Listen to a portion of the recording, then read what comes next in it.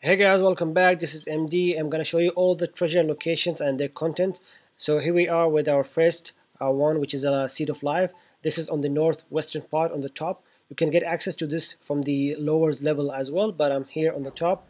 Uh, this is gonna be the northwestern part, and this is the first Seed of Life that we will get. We have three here in this on this map, and this is the first one. The second one is the bottom level. We're like coming from the warp and the north. Then we are like taking the eastern path all the way here in the corner. You will find it. It's not like hidden. It's like clearly visible, and you will find the second Seed of Life. The third one is like you will get access near the end of the chapter, but there is another way to come here. But don't worry, just wait until the end and use this warp point. From this warp point, just go south all the way. I already like built this like a path for myself to make it easier, but even if you fall inside the lava, don't worry, you're not gonna lose that many like health points. So here we are like just going through the normal path, but here this is the location where you need to like go to the on the other side.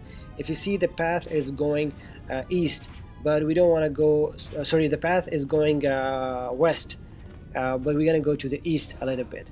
That's the path. You can see the lights and everything, but no, come to the east side here, and the treasure is there. It's fairly visible. You will see it. You will see these like small islands inside the lava, and this is the last one of them.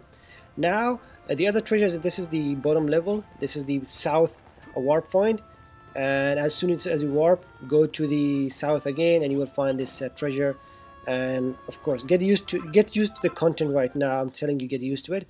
Now again, bottom level. Now at the top, I think this is the not the bottom level. This is, I think, the mid level.